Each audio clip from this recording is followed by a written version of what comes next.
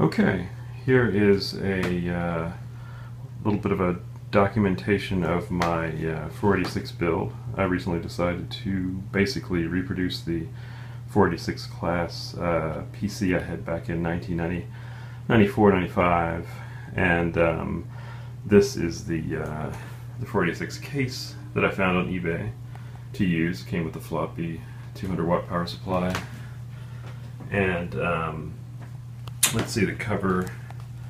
It's pretty clean. The front bezel and cover here, you can see it's a desktop unit, not really a tower. And anyway, I had a number of components left over from the machine that I'm trying to rebuild, actually. Not that part, but here we have the DPT SCSI card. It's a PM 2021 ISA SCSI card that I'm going to use for the drives here, and my Gravis ultrasound classic, actually, with 1 meg on it, and that'll be for audio. And I picked up a VLB video card with the Sang ET4000 W32P chipset.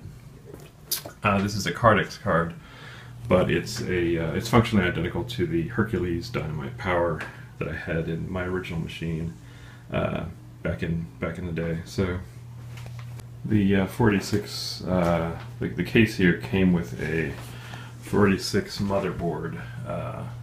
You can see here that had a 4666 in it. I'm not even sure who makes the motherboard, but I pulled it out, and I'm planning to use this Asus PVI 486 SP3 to replace it with that has a Intel Overdrive 4666 in it now. I intend to put a 5x86, an AMD 5x86 133 that I have right here, in the board, and run it at overclocked at 160 megahertz, which will give a 40 megahertz bus for the local bus to drive the video card, which is pretty good speed. Anyway,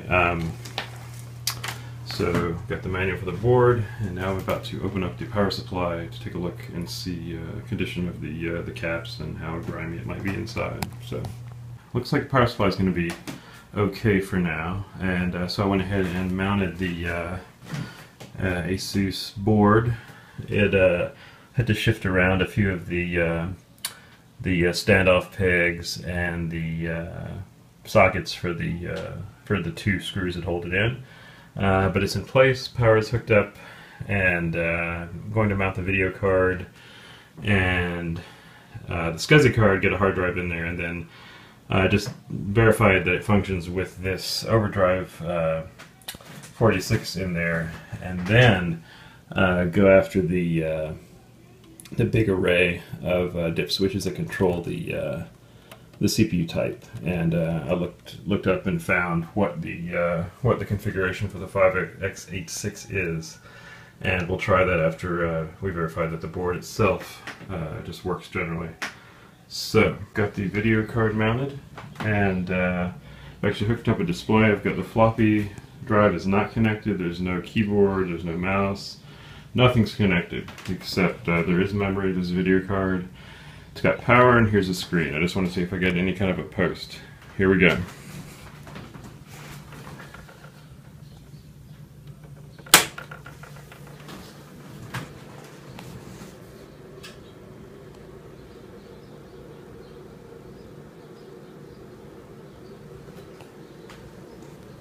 So I powered it on, it didn't post. A couple of things were at issue, I think. There were a few jumpers on the motherboard that weren't quite right. I noticed that SIM slot 2 was full, but not 1. You can't run like that. So I put the new two 16 meg SIMs in there. And the video card it actually has 1 meg on it.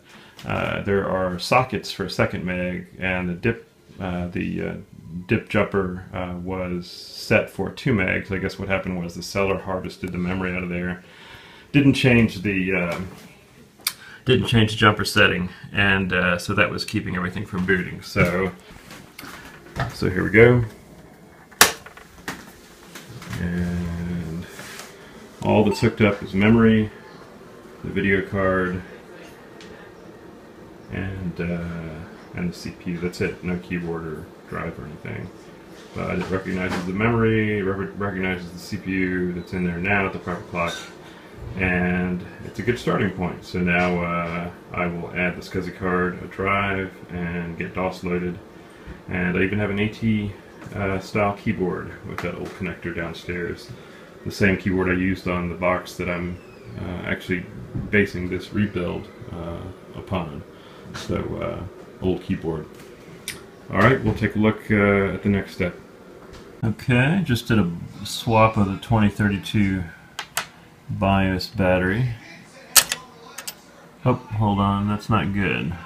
Well, as you saw on the last video, last night, I managed to snap the upper arm off the battery compartment.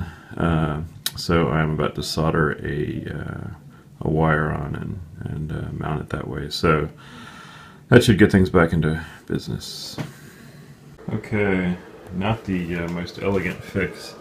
I soldered a small length of cable from the broken contact to a wire that I spread out and taped down with electric tape. So we'll see. I think it's a little loose potentially in the socket. I might have to put a clamp on it. I didn't want to solder directly to the coin. Anyway, I dug out the AT keyboard, got it hooked in, and configured the BIOS, and so got a good boot. Now I think I'm going, before I put any cards or anything in there, I'm going to upgrade the cache memory.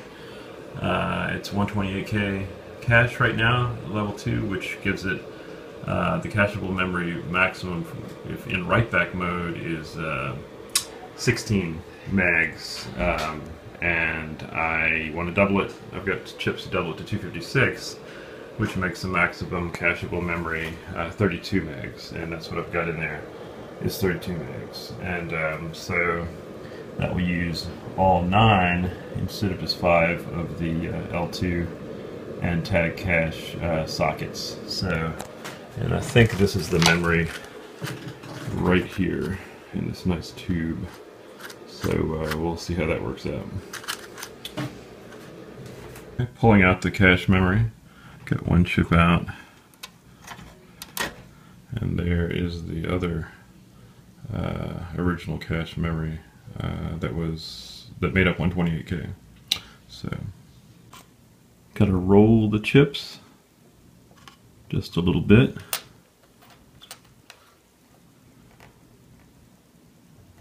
Okay, I've got all the cache, the 256K cache installed. 8 cache chips and the 1 tag chip at the end. They're all the same, actually, with these chips I found. Anyway, I changed the jumpers to 256 from 128 for this particular configuration. Let's start it up and see what we get.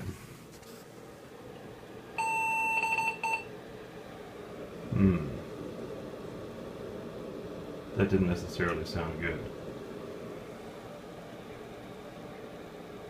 Yeah, there was a problem starting up after I added the new cache, and you heard the beep, and I pulled some of the chips, rearranged some jumper settings, and it finally turned out that when I shifted the keyboard behind the computer to do the install, the ISA part of this VESA local bus board lifted out of the slot. So that was the problem. The cache was probably fine from the first install point. Anyway, I just started up, got a post, and you can see it has 256K cache now, which means it can cache, the L2 cache can cover the whole 32 megs of RAM in the system. So that's all set. Got an old Seagate Hawk 2 gig SCSI drive.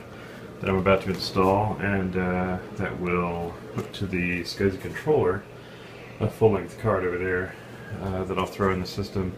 The floppy cable that came with the case is too short to reach the motherboard floppy connector, so I'm reaching into my little box of cables. This is actually one of two equally filled boxes of the same size that have all the cables I've accumulated over the past 30 years, really. So hopefully I've got some SCSI cables and some floppy cables, and we'll have to get that going. Digging for floppy cables. Found a floppy cable, and the floppy drive boots up, or at least the motor spins and the light comes on. Gonna give it the standard cleaning, a few drops of alcohol and a cleaning floppy. It's always what I do for the first spin of a drive before I actually put a real disc in there. So I'll do a few reboots with this in there, and we'll see what happens.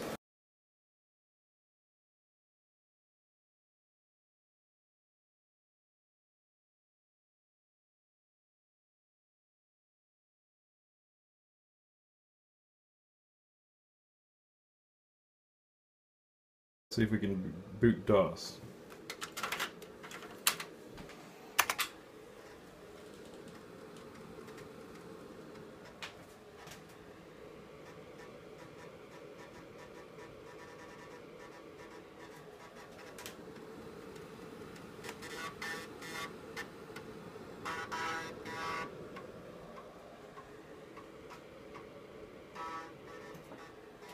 There we go. Okay, I got the SCSI card installed and the SCSI drive hooked up. It looks like there is a little issue there. I'm going to look up what that code means. But it could be a termination power setting, as I'm really not sure. There's some strange, some somewhat ambiguous terms on the jumper sheet for the Seagate drive, so I'll look that up. Okay, so I have one SCSI hard drive, a Mac store that I dug out, hooked up, unterminated, and I have a Toshiba Cd-ROM terminated. Looks like I'm all set. The problem was in BIOS I did not have the ISA bus having DMA5 enabled. The DMA5 is the default on the SCSI card, and so once I did that, it was able to pick up the two devices, and DOS 6.22 now recognizes that there is a drive. Okay, so I guess a whole lot has happened on the build here since I last did a video.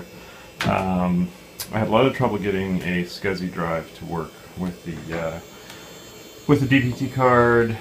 I had the let's see, I tried 1, 2, 3, 4. There's a fifth one somewhere.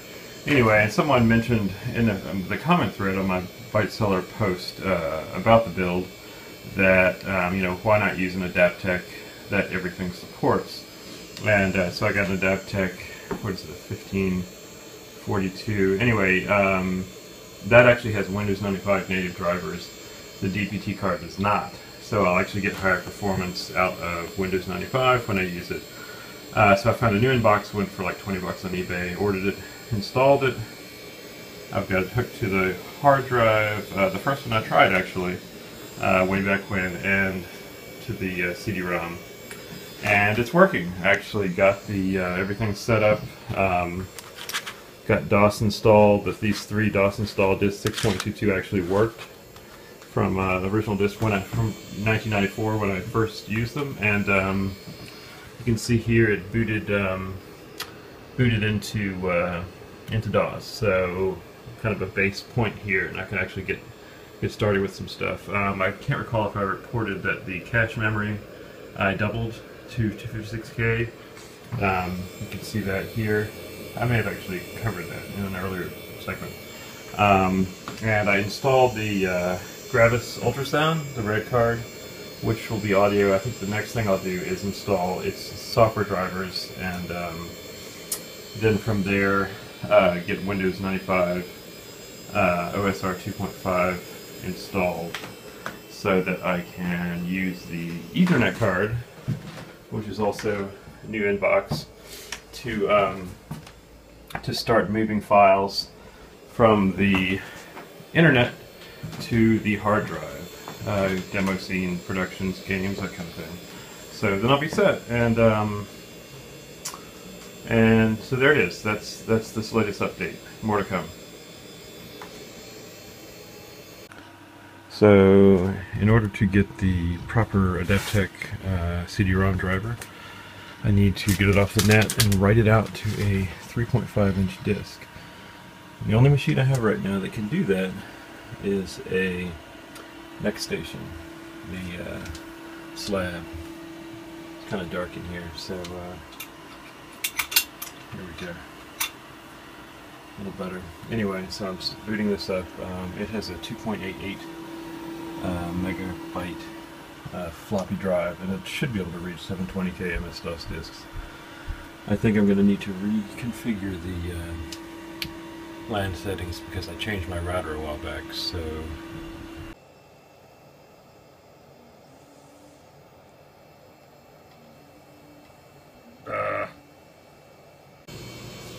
and at the suggestion of somebody on the Vogans forum, I changed the port address for the SCSI card. It was conflicting with the sound card. The Gravis ultrasound was at 330H, and so I moved the SCSI card to 234H, and the CD-ROM is functional. Drivers installed. Copying files from the Win95 OSR25 CD to the hard drive to install Win95C.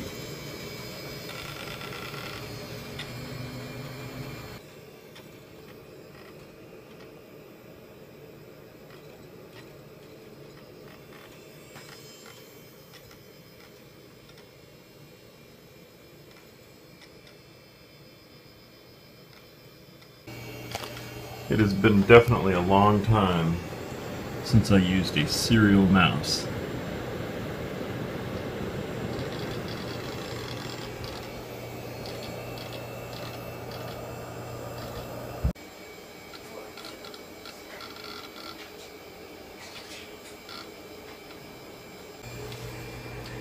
There it is, downloading the first file through Ethernet and IE4 on the machine. It's the Gravis ultrasound disk install disk package, and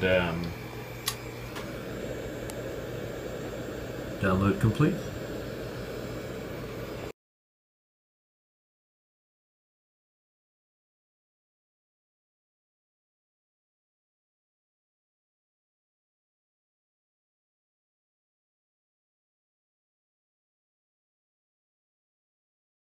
Okay, I got caught up in the dance between Windows 95 and F8 and boot a previous operating system, which apparently can only happen once, and then you are locked into command line Windows 95 DOS 7. So I'm giving up, starting over, splitting the 1 gig drive into two 511 meg partitions, and I'm about to install System Commander to split between DOS 622 and Windows 95, just to keep things nice and separate. So right now we're reformatting C, and there's the drive, and there's the drive light, and there's the controller. So we're on our way. There we go, Gus driver's installed. Playing Crystal Dreams 2, the demo.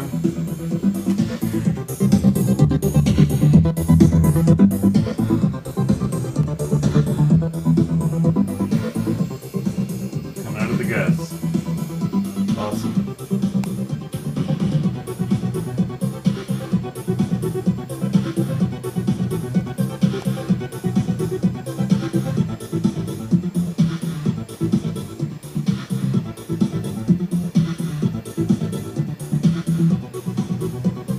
Okay, I'm about to put the heatsink, 486 heatsink on the 5x86. The trick is a thin layer, as thin as you can get it. So let's see how I can spread this out.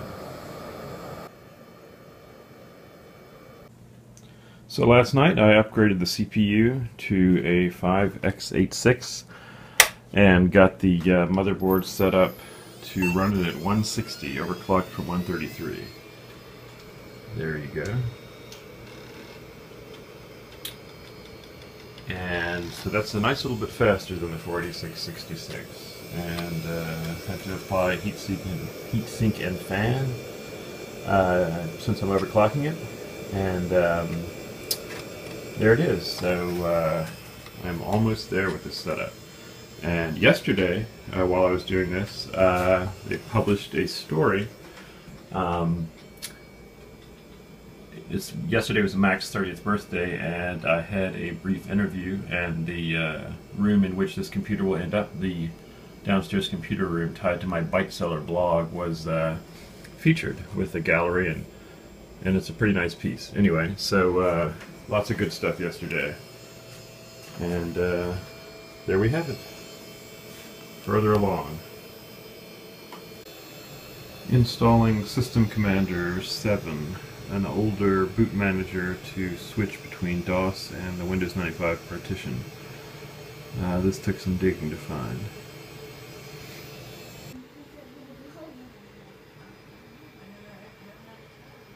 So I just upgraded the video RAM on this Sang ET4000W32P video card from 1 meg to 2 meg. You can see the socket of chips there. It was a bit of a challenge to find the chips, but anyway, they match up. So.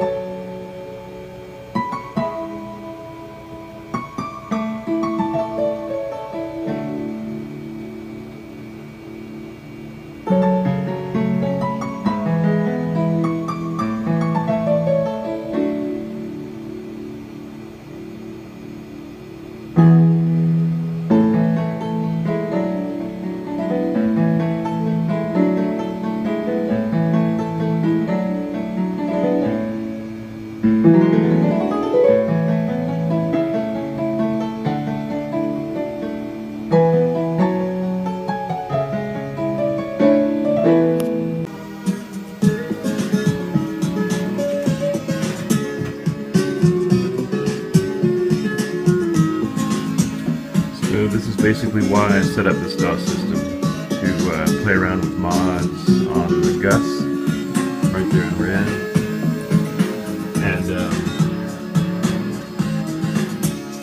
and there it is. So I think it's time to box up the machine and take it downstairs to where it's going to stay.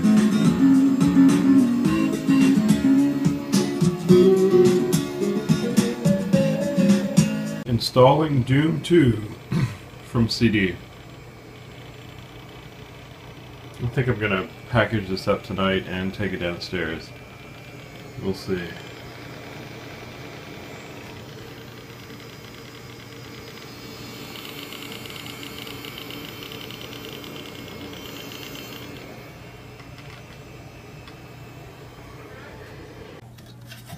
Tightening the CD-ROM drive in just before I put the case on,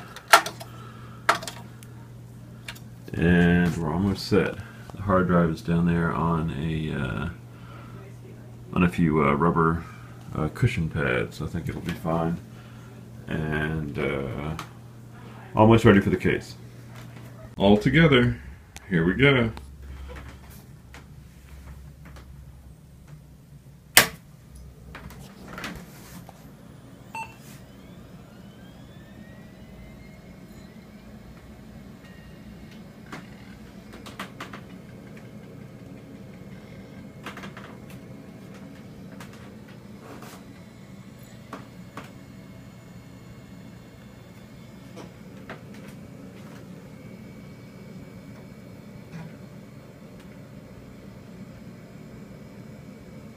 And it's booting into System Commander, which lets you choose between different OSs on the same or different drives.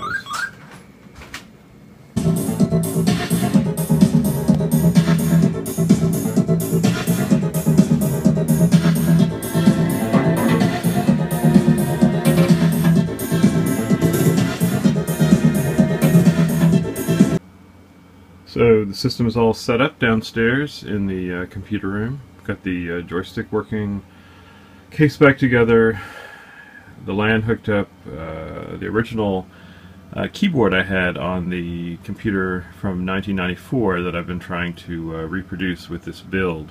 It actually has Alps gray, I think, key switches. Pretty nice clicky keyboard. And the same mouse that I used back in '94. I actually found it. I purchased a copy of it, but I found the original as soon as it arrived, of course. But anyway, I wanted to install Quake off the CD, which is several decades old. So, here we go.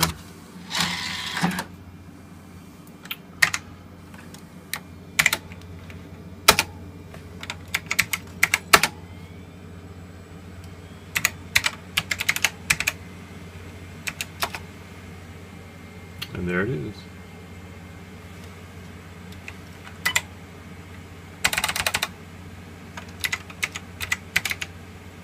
Put it in the games folder. And off we go.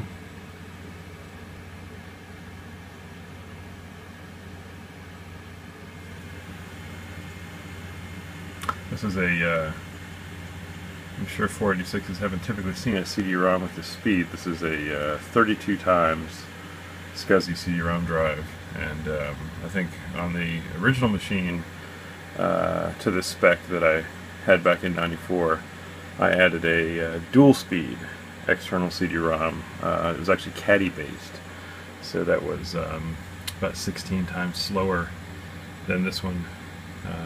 Not that the ISA bus that the SCSI controller is plugged in can even take advantage of the transfer rate of that drive. So anyway, oh, and we have the joystick hooked up. I can't recall if I mentioned that or not. This is the same stick I had back in '94, plugged into the back of the Gus with that weird 15-pin connector, and still installing.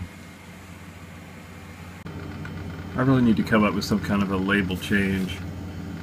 486DX266, some kind of an AMD 5x86 little sticker or something. Shame there's no clock speed LEDs. Couldn't find a decent looking case after a couple of weeks of looking that had 3-digit clock speed LCDs that actually functioned and didn't look ridiculous.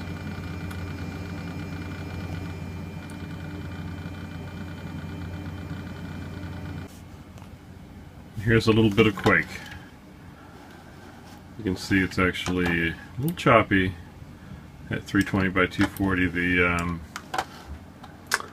I think Quake was really meant for a little more, a little beefier CPU than the 5x86. I did play it all the way through on a DX4 120, actually,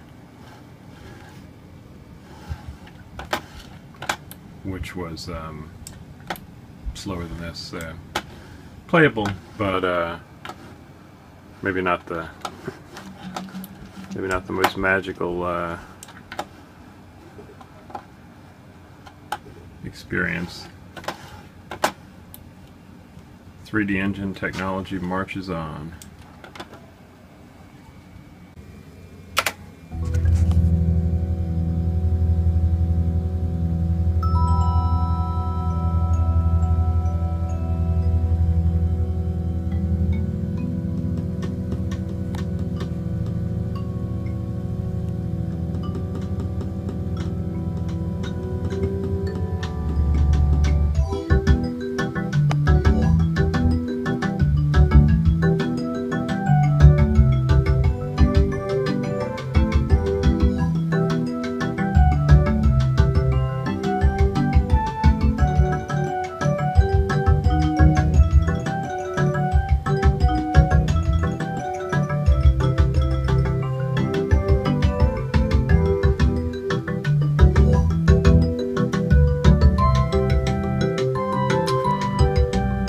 Looks like my work is done here.